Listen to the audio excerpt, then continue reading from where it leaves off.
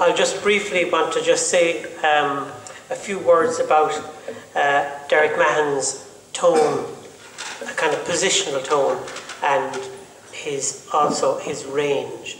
I think it's important when we look at the lives of lyric poets, we just think of them as having a few little orphans of books, as somebody once called it.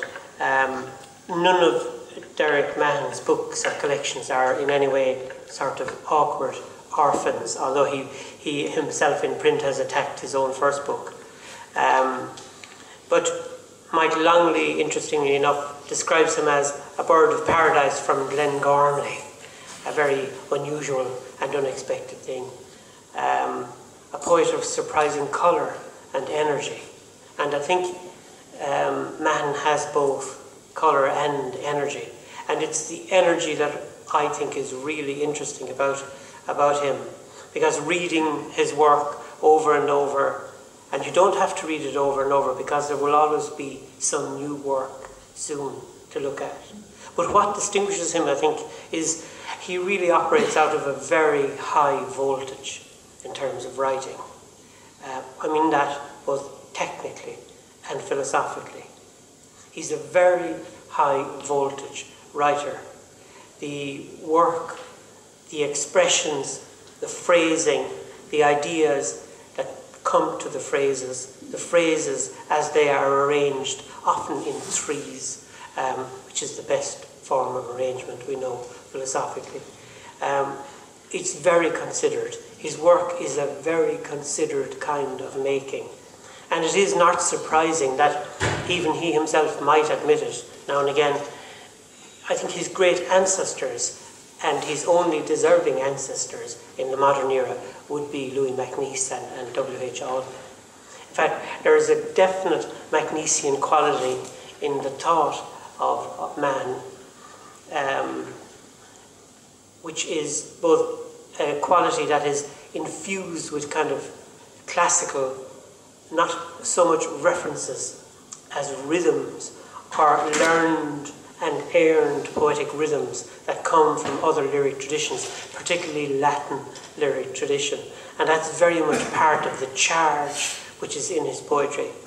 Another essential part of the charge, technically, in Mahon's poetry is the way he can enjam a line directly, quickly, in order to create an unexpected rhyme scheme. And that is such a gift which is Macneicean and to some extent Audenesque, but it's very much a defining kind of characteristic and a formal character in the work of Derek Mahon. And that has a prodigious effect on those who wish to write poetry. Because just as really poor poets will really discourage you from wanting to write well, really brilliant poets will make you really want to write. And Mahon, reading Mahon, has that effect. And I will never forget the effect that Mahon's book, Courtyards in Delft from Gallery Books, 1981, I'll never forget the technical effect it had on both myself and on Sean Dunn, the poet. In fact, I don't think Sean Dunn, either technically or philosophically, would have been able to arrange himself if he hadn't encountered Courtyards in Delft by Derek Mahon. Suddenly, Sean Dunn found a vessel within which the wine he was creating could be formed and held together. And indeed, Sean Dunn went on then to write another kind of formality which has become a distinctive mark of Mahon's work, which was also in Auden and indeed in MacNeice, which is the letter, the long verse letter addressed usually to fellow poets or to other poets. So you can see that even technically you can see the influences and effects which are entirely beneficial and organic and positive. And this is the organic effect of really good poetry as it works on you when you're a reader who wishes also to write poetry.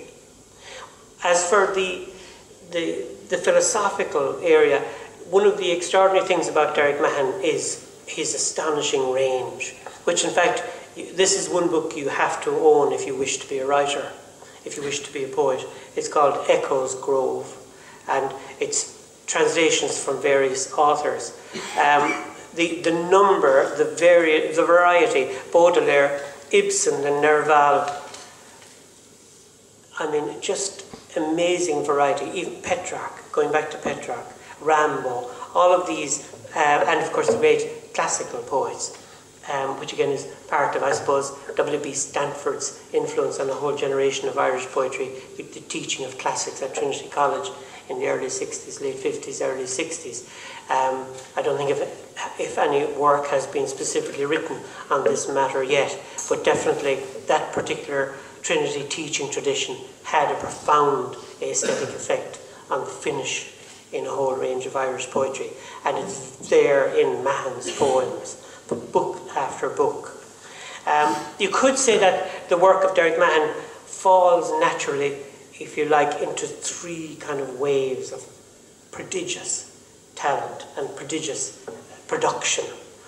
There are books like Night Crossing, The Snow Party, The Hunt by Night. You could say by 1982 he was at the end of really his first great phase as a poet and had exhausted the possibilities of those anthologies of both ideas and journeys.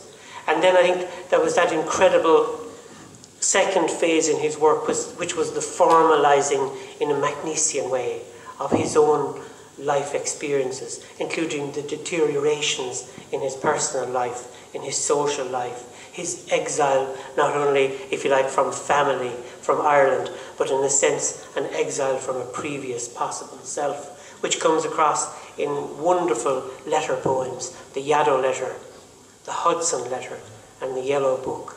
All of these are incredibly important works and would, as sort of instructions on how to be a writer, in how to be a poet, if you like, in how to create a feeling for poetry through a poetry of feeling. These poems are just absolutely fantastic. The Hudson letter, for example, part 2 out there, begins, "Here I was sitting quietly in my studio and grading papers with the radio low, as Pascal says we should. When out of the blue last night, under the fire escape, some psycho sends up a stream of picturesque abuse, directed evidently at my 4th floor window. His reasoning trenchant, complex and abstruse. One of those paranoids who seem to know the system's out to get them even so. For paranoia, of course, is no excuse." So that's just the opening gambit. See how he assembles a number of attitudes, and he's making you share those attitudes so that he centers you in a particular way. He gives you an attitude by which he now will have you sitting there in that attitude with your elbow in that way to the poem, and then he continues with his description, knowing he's got you. That's how deliberate it is. That's how dramatic and how fine the writing is. It's very like, in many ways, similar to the kind of method of attention grabbing that you find in the prose of Elizabeth Bowen, for example. You know, I've often quoted it before, Elizabeth Bowen's fantastic description of Mrs. Veermont coming into the room. Mrs. Veermont, a very heavy woman, and she sits on the wicker chair, and the wicker chair discusses her briefly before settling. So this is also the way Derek Mahon sees reality, the reality by which he will actually focus the lens for you in order that you will hear his arguments as he outlines them. His later phase, I think, which is almost in many ways an event within Gallery Press, as well as an event, in a sense, within Derek Mahon, are these great books, Harbour Lights, Life on Earth, and this wonderful book, An Autumn Wind. These are just poems and collections of poetry of the highest order. And as I say, they not just carry the poet to us, they almost carry a publishing possibility into a new era of Irish poetry. And I think that's really what he has done, and that's what his main achievement. Sometimes it is a kind of symbiotic thing between the act of editing, publishing, and the actual preliminary act of writing. And when the two suddenly work together, what you get are kind of a sublime music of published materials. And An Autumn Wind is one such book. Just to remind you, Under the Volcano, page 51 of this book. An Autumn Wind.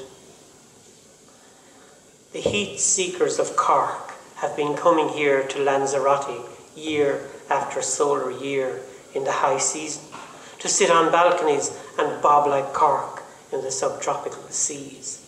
A cruise ship bound for Europe shimmers past far out, its music system going full blast to join October in the temperate zones. It's hereabouts, said Plato in Timaeus, the lost Atlantis lies, and Hesperides retain their charm even in these dark days. The golden apples of the sun, of course, are the great draw, and the rich local wines uncorked as a red African disc swoons into the western sea. The charcoal black volcanic sand, the cactus thick and coarse in the dry scrub beyond the beaten track, makes this a different kind of destination. MacNeice chose Iceland for his holiday stuff, as if he couldn't get enough, as if he couldn't get north enough. But the Cork crowd, weary of fog and rain, can fly directly to this part of Spain. So there he's giving us a geography lesson, a social lesson, and also a lesson in rhyming. And that's part of his magnificent achievement. So, as I say, it is that tone and that range that is so important. If I were to recommend a recent book of his to buy, I would say An Autumn Wind, a magnificent book, and I would say a companion, which is a kind of conversational companion, Red Sails, which is a collection of prose. And his prose is magnificent because it's very considered. He's a highly educated man. And I won't say he wears his education lightly. He wears it deliberately so that you might wear it lightly. It's a very interesting thing that he does with his references. He can casually bring in a classical reference, a French reference, an American reference, a reference for fiction, the name of a book, the name of an author, and casually slide away from it. It doesn't interfere with the narrative that he's creating as a poet, but now he's giving you something else to pick up out of the beach that is his own work. I first read Montaigne properly when, an auditeur libre at the Sorbonne in the autumn of '64, I squeezed into a packed lecture room to hear about 16th century prose. Space was disastrously limited in those days, so I soon skived off and hung out at the Cinématique, at George Whitman's Mistral bookshop, and in obvious pit stops like the Café de la Sorbonne and Au Départ, at least getting to talk to French students. On the Rue des Écoles, there was, and still is, a life-size bronze statue of the old boy, in a seated, thinking posture, doublet and hose, knees polished by many hands. So we became acquainted, and now he's back in fashion. Why? His materialism, his relativism, his colonic preoccupation? Yes, but especially his materialism.